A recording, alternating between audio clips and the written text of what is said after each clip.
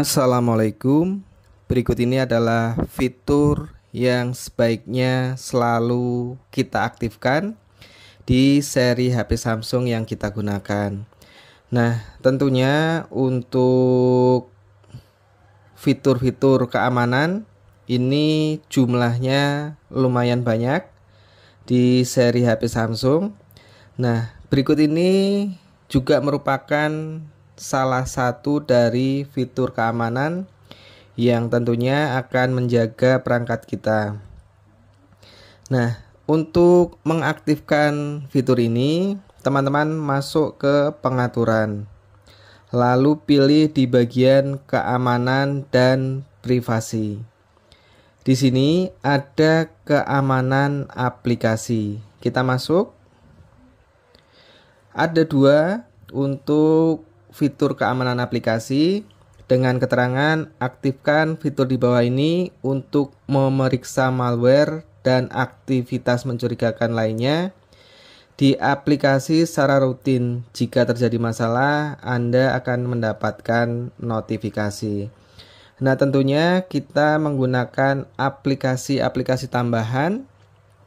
Tentu akan berbeda-beda untuk setiap pengguna.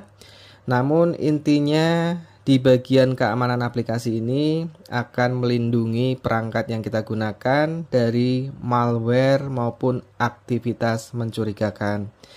Nah, yang pertama untuk perlindungan aplikasi. Di sini McAfee dan Samsung mengamankan ponsel dengan mencari malware dan aktivitas mencurigakan.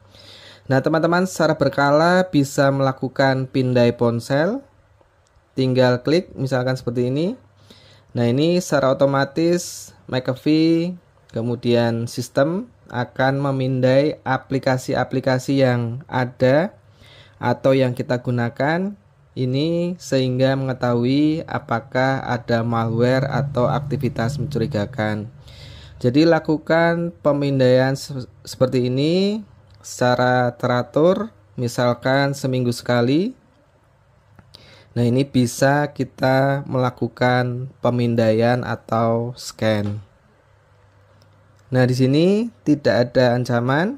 Kemudian teman-teman klik di bagian 3 titik di atas, masih di perlindungan aplikasi untuk McAfee dan Samsung.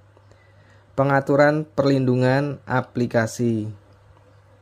Nah, di sini ada beberapa opsi, terutama pastikan untuk bagian ini aktifkan perlindungan aplikasi untuk mendapatkan perlindungan tambahan terhadap virus dan spyware.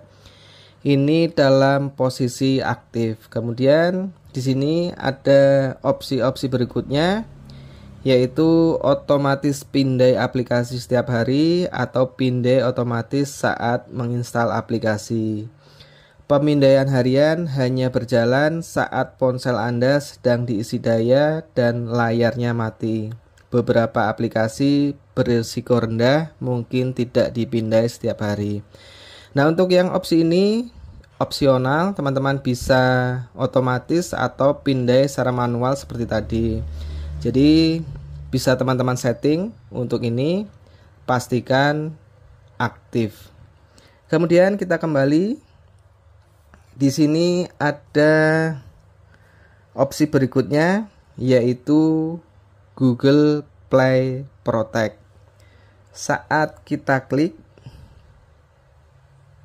nah di sini Play Protect melakukan pemindaian 1 jam yang lalu. Jadi secara otomatis untuk Play Protect ini sudah melakukan pemindaian. Nah, di sini ada keterangan Play Protect secara rutin memeriksa aplikasi dan perangkat Anda untuk mencari kemungkinan perilaku berbahaya. Anda akan diberitahu jika ditemukan resiko keamanan. Nah, teman-teman juga bisa melakukan pemindaian manual seperti di pemindaian aplikasi tadi. Dan ini juga hasilnya tidak ditemukan aplikasi berbahaya. Di bagian pengaturan untuk Play Protect, kita lihat ada 2 opsi. Pindai aplikasi dengan Play Protect. Nah, ini keterangannya, memindai perangkat ini dan memperingatkan Anda tentang aplikasi berbahaya. Sebaiknya kita aktifkan. Lalu di sini juga deteksi aplikasi berbahaya. Kirimkan aplikasi tak dikenal ke Google untuk pendeteksian yang lebih baik. Ini sebaiknya juga kita aktifkan. Jadi fitur-fitur keamanan tentunya dimaksudkan untuk memberikan keamanan yang lebih baik di perangkat yang kita gunakan, khususnya seri HP Samsung. Nah, mungkin itu saja informasi dari kami. Semoga bisa menjadi manfaat. Terima kasih. Wassalamualaikum warahmatullahi wabarakatuh.